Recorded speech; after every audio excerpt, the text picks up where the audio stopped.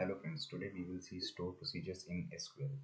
First we will understand what are the stored procedures. So the stored procedures are nothing but a group of one or more statements into a logical units which performs a specific task. The stored procedures may have and may not have parameters. Stored procedures are stored as a named object in a SQL server. So what are the benefits of the stored procedures? It is reusable, that means it can be executed by multiple users or clients, and its performance is very high, which means when you call the store procedure for the first time, SQL Server creates an execution plan and stores it in the cache. In the subsequent execution of the store procedure, SQL Server reuses the plan to execute the store procedure very fast with reliable performance. Or you can say that store procedures can easily be modified, which means we can easily modify the code inside the store procedure the, without any restart or redeploying of the application. So now let's begin.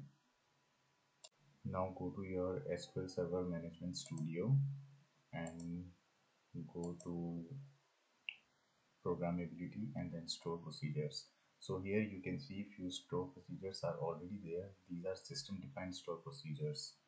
So now we have to create our custom store procedure. So go to store procedures, right click, click on new and then store procedure. So it will give you, so the SQL server will create a skeleton for you.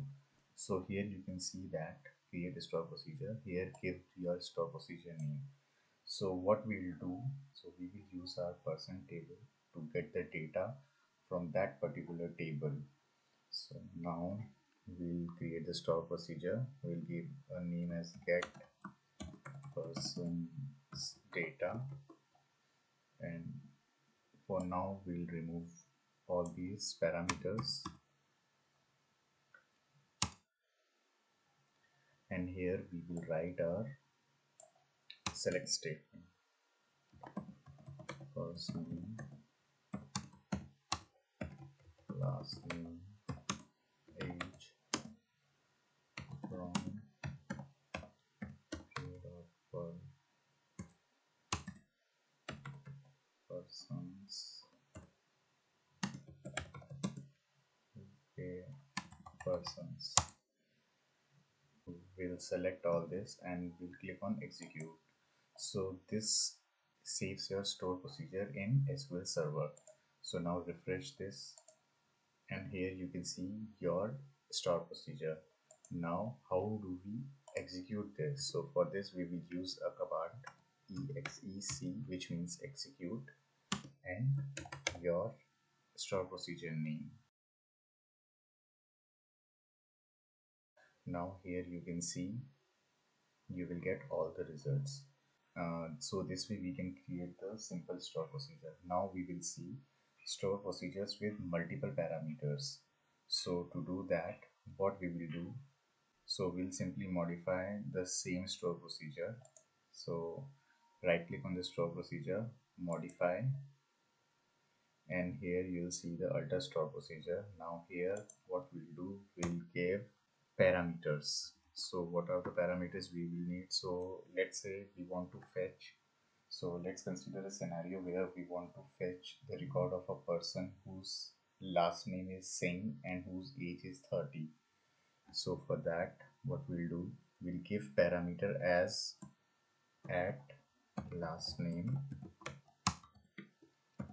and which is a varchar in database, and we have to give number of characters we will use. So let's say 10,